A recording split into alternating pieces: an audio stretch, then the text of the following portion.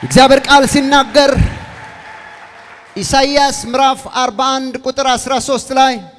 አሚን ቁጥር 10 ላይ እኔ ካንተ ጋር ነኝና አትፍራ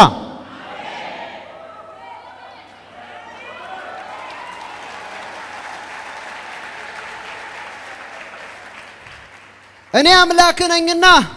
አትደንግጥ አበረታሃለሁ ረዳህም አለው በጽድቄም ቀኝ ደግፌ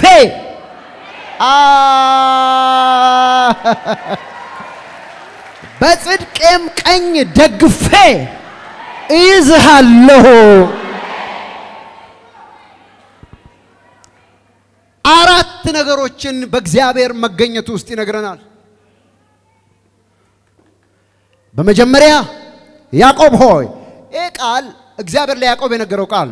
ያዕቆብ ሆይ አትፍራ አትፍራ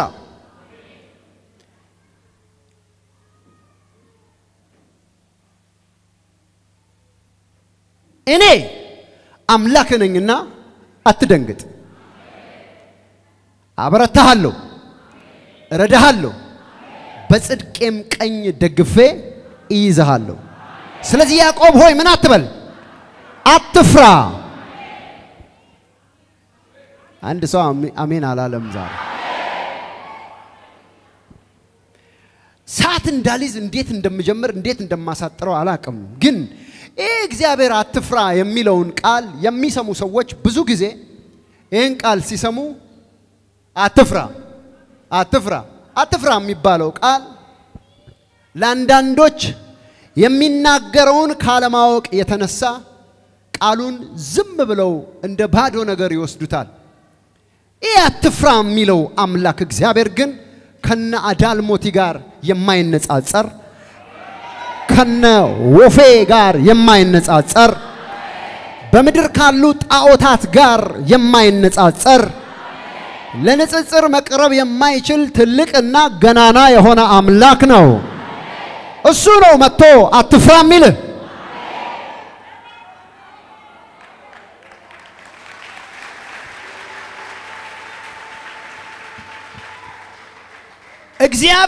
እግዚአብሔር አምላክ ካደረጉት ነገሮች አንደኛና ዋነኛው እርሱ ለመኖር የምንም ነገር ጥገኛ አለመሆኑ ጉዳይ ነው በትንሹ ከኛ ጋር ስንጀምር አንተ ወይም አንቺ ወይም እኔ አሁን የምንተነፍሰው አየር ጥገኛ ነን ይሄ አየር ከቆመ የለንም እውነት ነው ውሸት ነው ለዚህ ነው ኒውክሌር ቦምብ የሚባለው ስሰማ ኦክሲጅን የሚባለውን ቶክሲክ ያረጋል ምንም አይደለም እዚህ ከተተኮሰ አንድ ጊዜ ምድሪቱ ላይ ያለው እየሳቡ ዝም ብሎ መተኛት ነው አሁን እኛ የምንፈልገውን ለመኖቆየት ወይም ለመኖር የሚያስፈልገን ነገር የሚያጠፋ ነገር ነው ስለዚህ እኛ አሁን በመንተነፈሰው አየር ወይም ኦክሲጅን ላይ ጥገኛ ነን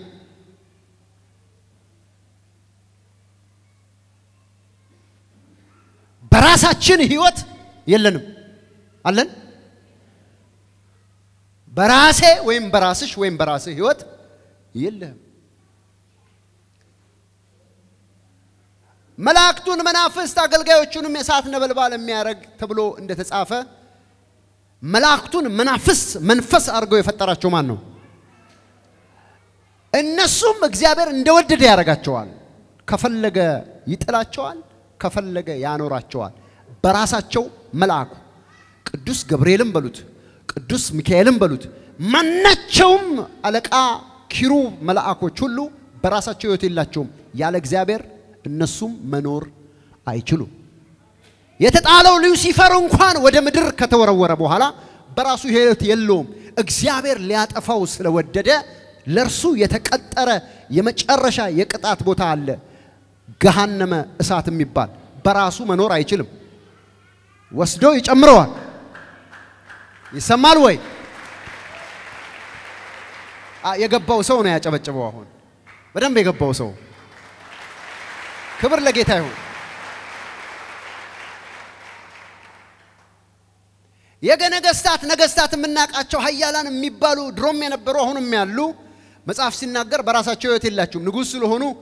ህዝቡን እንደፈለገ ማረክ ስለቻሉ ምንም የሚባል ነገር የለም የእግዚአብሔር ቃል ሲናገር የነገስታት ልብ በእግዚአብሔር እጅ እንዳለ ፈሳሽ ውሃ ነው እግዚአብሔር ወደ ወደደው ያዘነብለዋል እንዲህ ከደፋው ንጉሱም ቢሆን ይደፋል ይሰማል በራሳቸው ህይወት አይሰማም ማን ነው በራሱ ህይወት ያለው ብላችሁ ስትፈልጉ መጀመሪያም መጨረሻም የሌለው መጀመሪያውም መጨረሻውም የማይታወቅ አልፋና ኦሜጋ የሰማይና የምድር ሁሉ ፈጣሪ በሚታየው በማይታየው ዓለም ውስጥ እየገዛ የሚኖረው እግዚአብሔር አምላካችን ብቻና ብቻ ነው እርሱ እንዴት ጀመረ ካላችሁ አይታወቅም እንዴት ይጨርሳል አይታወቅም ስለዚህ እግዚአብሔር አብ በራሱ ምን አለው ህይወት አለው እንደውም ኢየሱስ ክርስቶስ አምላክ አይደለም ብሎ ለሚከራከሩ የኢየሱስ አምላክነት በምንድነው ማረጋገጫው በአንድ ነገር አሁን በነገርኳችሁ ነገር መጽሐፍ ቅዱስ ሲናገር አብ በራሱ ህይወት እንዳለው ወልድም በራሱ ህይወት እንዲኖረው አብ ሰጥቶታል ይላል እርሱም በራሱ አለው በራሱ አየር ቢኖር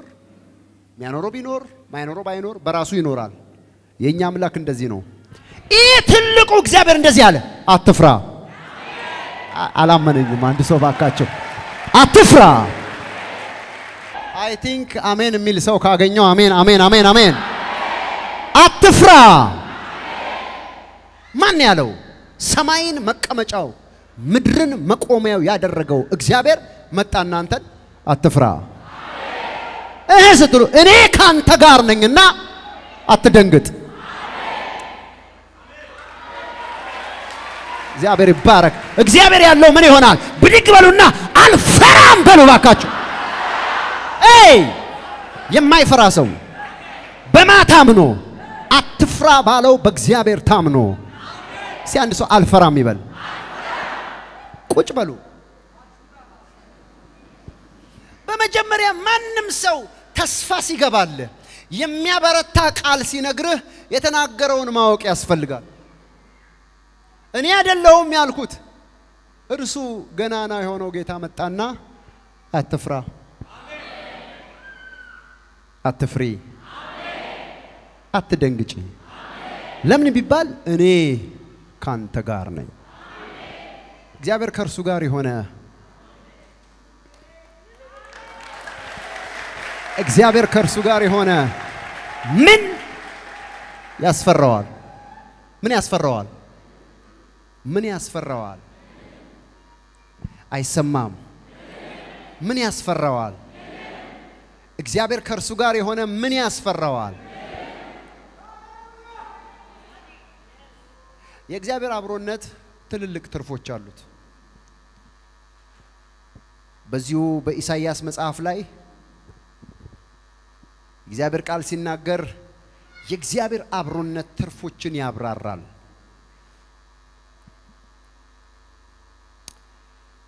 ከጊዜ የተነሳ ስለዚህ ስለ እግዚአብሔር ትልቅነት ብዙ ብናገር ደስ ይለኛል መጀመሪያ የተናገረውን ቃል ከመስማት በፊት ማን ያለ እሱ የተናገረው እግዚአብሔር ማን ነው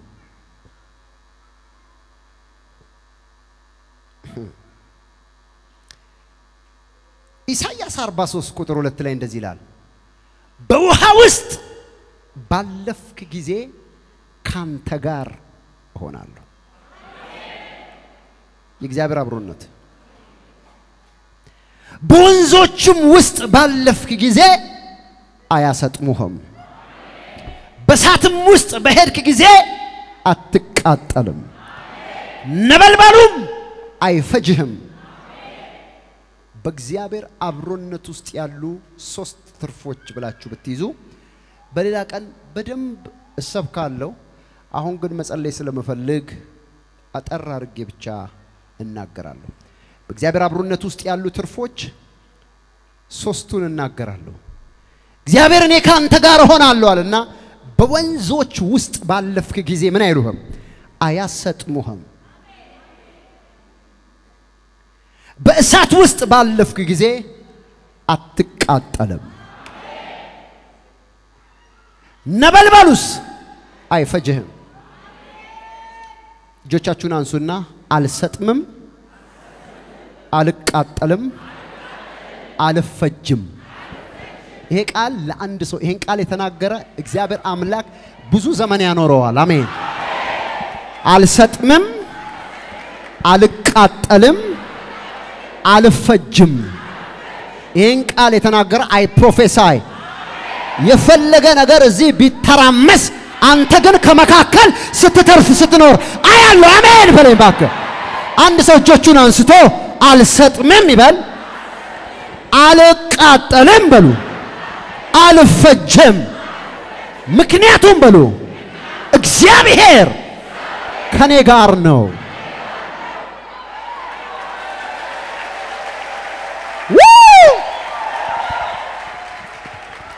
የእግዚአብሔር አብሮነት ትርፎች ብዙ ናቸው ዋናዎቹ ግን አሁን የነገርኳችሁ ሶስቱ ናቸው እግዚአብሔር እኔ ካንተ ጋር ሆናለሁ ካለ ዝም ብሎ እንደማይናገር ግዑዝ ነገር ቆሞ ይቀራል ማለት አይደለም ስራ አለው አንድ ሰው አሜን ይበል እጆቻችሁን ሁለቱንም አንሱና አባ በሉ አመሰግንሃለሁ ከኔ ጋር ስለሆንክ አመሰግንሃለሁ አመሰግንሃለሁ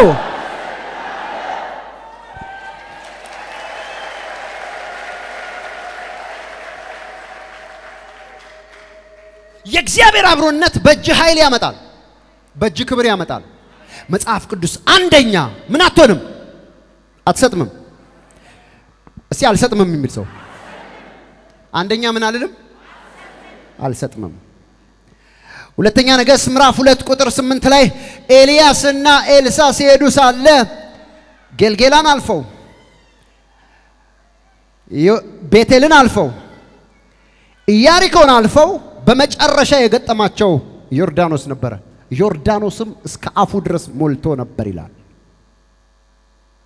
ማካቡራ አሜን እግዚአብሔር ከዛ ወዲያ ያለ አጀንዳ ነበረውና ኤልያስም መጎናጸፊያውን አወለቀ ይላል ዮርዳኖስም ለሁለት ተከፈለ በደረቅ ተሻገሩ ሲያንድ ሰው ከፊቴ ያለ በሉ የትኛውም ሰይጣን ያዘጋጀው ለማስመጥ በሉ ያዘጋጀውን እግዚአብሔር አምላክ እጄ ላይ ክብር ስለሚያስቀምጥ በደረቅ በሉ እሻገራለሁ እግዚአብሔር አብሮት ያለ ሰው እንዲሆንለታል አሜን እግዚአብሔር አብሮት ያለ ሰው በሚያሰጥም ነገር ሲሰጋ እሱ አይሰጋም ውሃ በሆነው በሚያሰጥመው መንገድ እንኳን ላንተ መንገድ ያወጣል መንገድ በሌለበት ውስጥ ላንቺ መንገድ ይወጣል ለምን ቢባል አብሮሽ ያለው እግዚአብሔር ነው ለምን ቢባል አብሮህ ያለው እግዚአብሔር ነው አንድ ሰው ብድግ ብሎ አልሰጥምም ይባል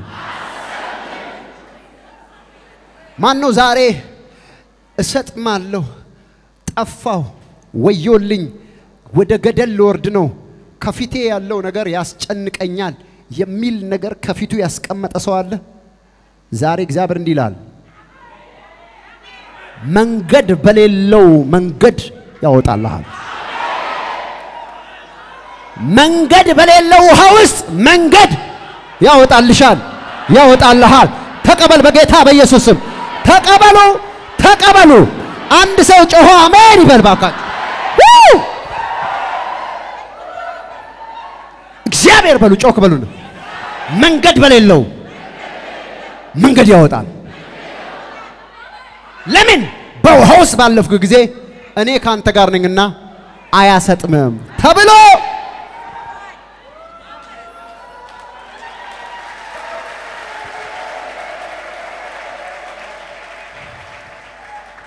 አንድ ሰው አሜን ይበል አንድ ጊዜ ትዝላችኋል ከኋላው የፍርዖን ሰራዊትና የተመረጡ 600 ሰረገሎች ከእስራኤል ኋላ ይሄዱ ነበር ከፊቱ እንዳይሻገር ሙሴና የእስራኤል ሕዝብ ቀይ ባህር ከፊት ወከክ ብሏል በሁለት አጣብቅኝ ውስጥ ሆነው ሲጮሁ እግዚአብሔር ምን ትጠብቃለህ እኔ እኮ ካንተ ጋር ነኝ ቻኩቫ የተጨነቃችሁ የምስራች መንገድ በሌለው መንገድ ያወጣልሃል ተቀበል በጌታ በኢየሱስ ክርስቶስ አያለው መንገድ ሰይጣን በላኋት ገደልኳት ጨረስኳት የት ሄዳለች ከፊቱ ያለው አለቀላት ሲል እግዚአብሔር መንገድ ያወጣልሻል በዛው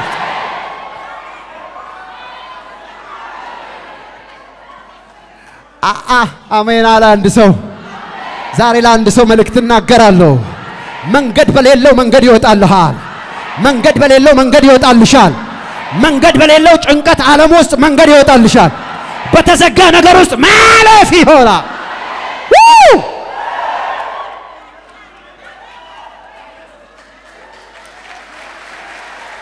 የተናገረው እግዚአብሔር ነው አሜን የተናገረው ማን ነው ምን አለ እሱ እኔ ካንተ ጋር ነኝ በቃ እኔ ካንተ ጋር ነኝ የሚለው ቃል በቂ ነው ለዚህ ነው እኮ ወደ አምላካችን ወደ እግዚአብሔር መንግስት የፈለስ ነው አሜን አንዳንዱ ሰው ጌታን መቀበል በራሱ የመጨረሻ ዴስቲኒ አድርጎ ይቆጥረዋል ኖ ያንተ ቦርደር ነው እሱ አንተ መጣህ ወደሱ ከዛ በኋላ ያለውን ትርፍ ያያቅም መጣህ ማለት የእግዚአብሔር አብሮነት ተገናኘህ ማለት ነው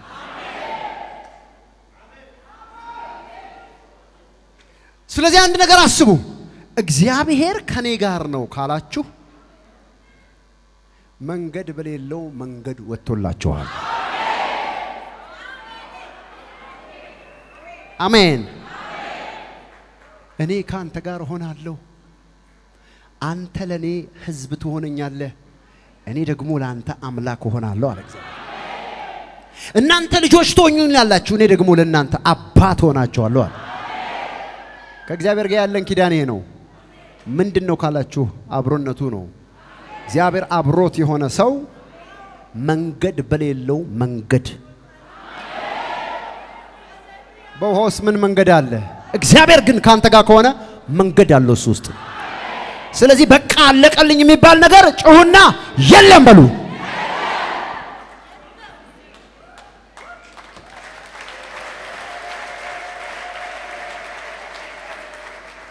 እኔ የሚገርመኝ ነገር በዚህ ዓለም እጄ ላይ እንቁላል ቢኖር አሁን ከጄ ላይ ቢወድቅ እንቁላሉ ተሰበረ በቃ አለቀ ማለት ነው አይደል አለቀ ማለት ነው አይደል ተሰበረ ማለት አስኳሉ ወጣ ማለት እንቁላሉ ከስከሉ ተለያየ ማለት ተሰበረ ማለት እጄ ላይ ውሃ ቢኖር ቢደፋና መሬት ቢፈስ ፈሰሰ ማለት ነው መልሶ መሙላት አይቻልም ይሄ እዚህ ዓለም ህግ ነው እግዚአብሔር ጋር ስትሄዱ በቃ የሚባል ነገር ተዘጋ የሚባል ነገር አቆመ የሚባል ነገር በቃ የሚባል ነገር የለም ለዚህ ነው ሰው እንዴት ውሃ በቃ ውሃ ነው እዚህ ከኋላ ሰራ አለቀ ሲጣል ምናምን ስትሉ እግዚአብሔር መንገድ በማይመስል መንገድ በሌለው ነገር ላይ መንገድ ያወጣል አቤት አቤት አቤት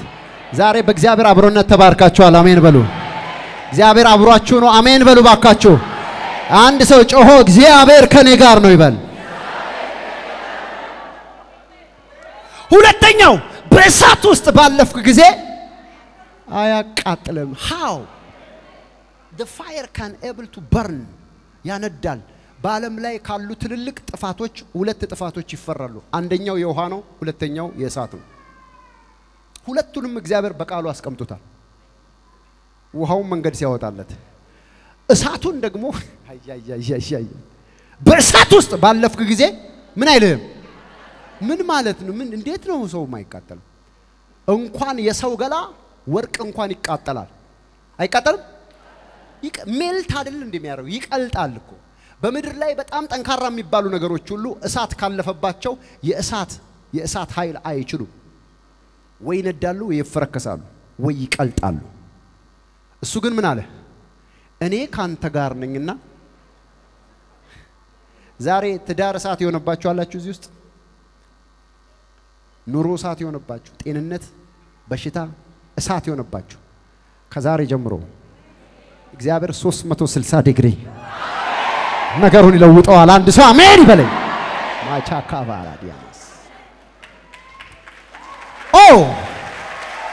ተዚላችኋል ዳንኤል አልሰግድም አንተ ላቆምከው ምስል አለ ንጉሱም ተቆጣ ታሪኩን ታቁታላችሁ 7 እጥፍ እንዲያረገው የእሳቱን ኃይል ተናገረ ይላል የእሳቱም ኃይል በ7 እጥፍ ተጨመረ ይሳቅ ሚሳቅ አብድናጎምን አንስተው ወደ እሳቱ ወረወሯቸው ይላል የሚገርመው ነገር ሳመርሶል ሰርተው መሃል ላይ ፍም ነው እኮ 7 እጥፍ የዳቦ ቤት እሳት አሁን እንኳን በስሪፌዝ ነው ዳቦ የሚጋገረው በድሮ ጊዜ አሁንም ይኖራል መቼም እርግጠኛ ነኝ ድሮ የሆነ እሳት አለ የሚገባ ከባድ ያረጉታል እሳቱን ፍሙ ራሱ እንዲህ ስትገቡ እንዲህ ፊት ነው የሚቀቅለው የሚነደው እሳት 7 እጥፍ እንዲሆን የተነገረው ሰው እንዴት በዛ ውስጥ አልፎ እዛ ላይ ቆሞ ላይ ይቃጠል ይችላል እግዚአብሔር ካንተ ጋር ከሆነ አንተ ራስህ ተአምራት ትሆናለህ እንዴት የሚል ጥያቄ በሰው ውስጥ የሚፈጠርበት ጊዜ በኢየሱስ ስም ከእግዚአብሔር አብሮነት በኋላ ነው ዳንኤልንም ወረወሩት ይላል እነርሱ ግን 4 ሆነው በእሳት ውስጥ ታዩ ይላል ለምን እግዚአብሔር አብሮህ ካለ የጥፋት እሳት ባንተ ላይ አይሰራም አንድ ሰው አሜን ይበል በእሳት ውስጥ ባለፍክ ጊዜ ምን አይልም ጆቻችሁን አንሱና ጌታ ሆይ በሉት አብሮነትህን ከኔ ጋራ አድርገው አትውሰድብኝ አሜን አሜን አራ አንድ ሰው አሜን ይበል አራ አሜን አሜን ሃሌሉያ ዳንኤል ምዕራፍ 3 ቁጥር 20 ላይ ሲድራቅና ሚሳቅና አብደናጎንም ያስሩ ዘንድ ወደሚነደም ወደ እቶነ እሳት ይጥሏቸው ዘንድ በሰራዊቱ ውስጥ በነበሩ ኃያላን አዘዘ የዚያን ጊዜም ይላል እነኚህ ሰዎች ማካቡራ ዲያማ ተጥለው ያሉ እንደዚህ ሲመለከት 3 ጥሎ 4 ሆኖ ታዩአቸው እግዚአብሔር መልአኩን ላከ ይወላችሁ የእግዚአብሔር አብሮነት ከርሱ ጋር የሆነ ሰው በአስጨናቂ ጊዜ ከፍ ባለ ተግዳሮት ጊዜ ከእግዚአብሔር ዙፋን ፊት የሚወጡ የእግዚአብሔር መልአክ አሉ ለምሳሌ እግዚአብሔር አምላክ በየቤተ ክርስቲያን ወይም በርሱ አገልግሎት ወይም በርሱ ትልልቅ መንፈሳዊ አገልግሎቶች ቀን የሚወጡ የእግዚአብሔር መልአኮች አሉ ለምሳሌ ዛሬ የሚወጣ መልአክ አለ ማክሰኞ ኦኬ እናንተ ስላላያችሁት ነው የሚያምነኝ ሰው ካለ አሜን ይበል ዛሬ እግዚአብሔር ለዚህ አገልግሎት ለዚህ ቀን የሚልካቸው መልአኮች አሉ እኔ ብቻ አይደለም እነሱም እናንተን ያገለግላሉ ከሚያገለግሉት አገልግሎቶች አንደኛው ዛሬ በህይወታችሁ ላይ ያለውን እሳት በጠቅላላ ከህይወታችሁ ላይ ያነሳሉ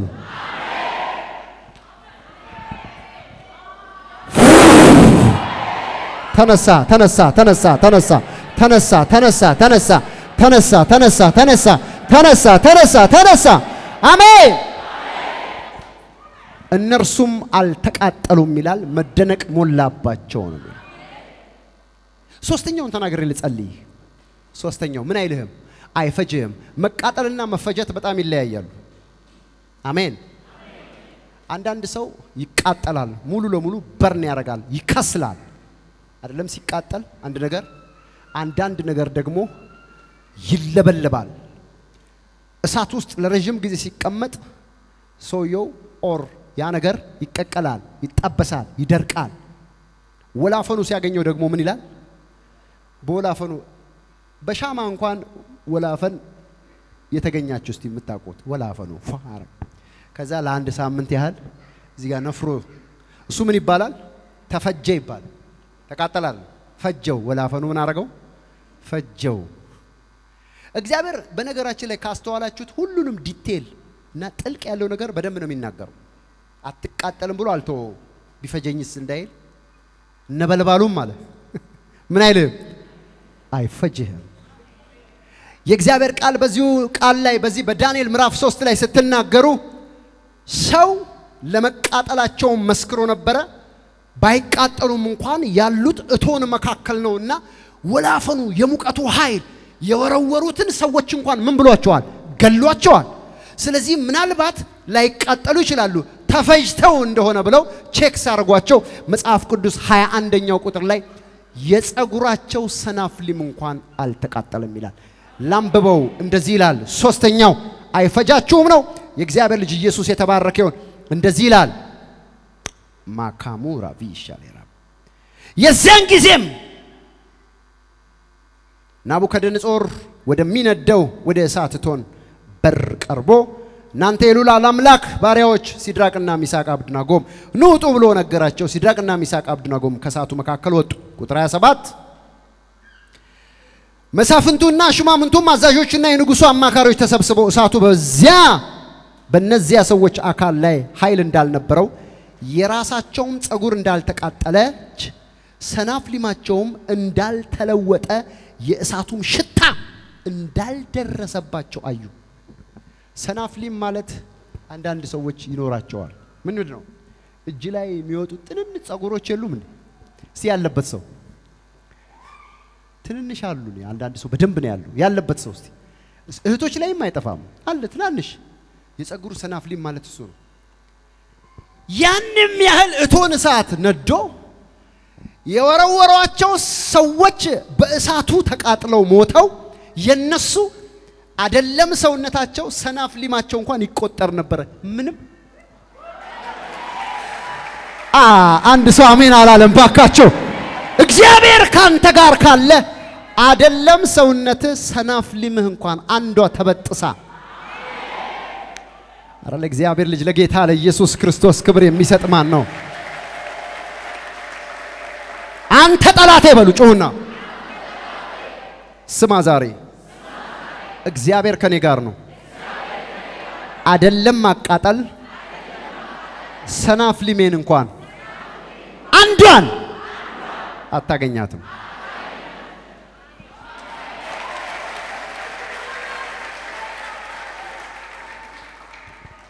አትሰጥምም አትቃጠልም አትፈጅም እግዚአብሔር ዛሬ ምን አለ ካላችሁ ተኝታችሁ ማታ ስታስቡ አትሰጥምም አትቃጠልም አትፈጅም ይሰማል ምን አለ እግዚአብሔር አትቃጠልም አትፈጅም ለምን እኔ ካንተ ጋር ነኝና አትፍራ አትፍሪ አትፍራ አትፍሩ አልፈራም የሚል ሰው ብድግ ብሎ አልፈራም ብሎ ይቆማል ተነሱ ቆሙ ሁላችሁ የፌስቡክ ገጻችንን ፕሮፌት ደረሰ ላቀው ህዝባር አኖይንቲንግ ቲቪ የሚለውን ላይክ እና ፎሎው ያድርጉ እንዲሁም የዩቲዩብ ቻናላችንን አኖይንቲንግ ቲቪ ቻናል የሚለውን ሰብስክራይብ ያድርጉ በየጊዜው የምንለቃቸውን የተለያዩ ቪዲዮዎች እንዲደርሱ የደውል ምልክቱን ይጫኑ